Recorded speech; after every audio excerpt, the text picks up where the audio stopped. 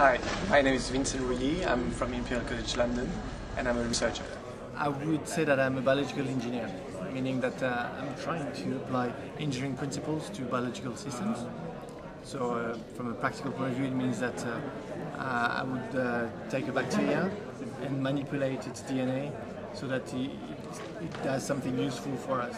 So it could be producing biofuels or biomaterials, maybe some new drugs. So I first started with a Master of Science in electrical engineering. I was when I was studying in France. I then followed up on working in the industry for 3 years, and after that I thought that I wanted to do a bit more to explore more the research side. So I decided to go back to university and move to London at Imperial College to start a PhD in computational biology. I guess as far as I can remember, I've always broken down my toys and opened them up to try to figure out how they would work. And I was always curious to know how things are built. So when it came to make a choice in terms of career, it was quite natural for me to go for the engineering and learning how to build and maybe think. So now that I've finished my PhD, I'm working as a researcher at Imperial, and I have different options that are possible for me. I can keep working for the university and become a lecturer, or I can also go back into the industry and develop some technologies for biological engineering.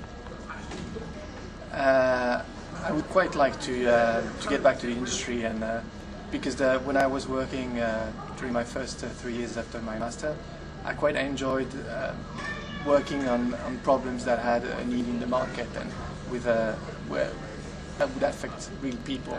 And maybe in research sometimes you're lacking this type of healthy pressure. So during the day you really do a huge amount of different things. It's very diverse.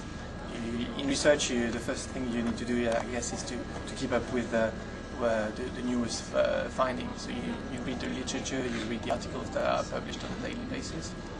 And from there you design your studies, and you make sure that your contributions are going to push forward the field. Then in terms of the work, my type of engineering really involved computational work, but also wet lab work, where I would grow bacteria and try to experiment with them to see how they react to different conditions and so on. And at the end, there's also a component about communicating about your research.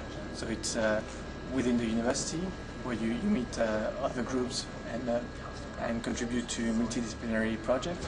But also it comes 3 or 4 times a year where you go on a conference and you talk about your research, and you meet other researchers in your field to try to work out how things can be explained. What's the best thing about your job? I guess I really enjoyed my work because I keep learning every day. It's really keeping me on my toes, and I love also the fact that I'm bringing my engineering background to a whole new field of biology for me. So I would definitely recommend to go for an engineering career. It's a really stimulating and vibrant type of job that you can do. You have the feeling that you can be very creative and make an impact on things.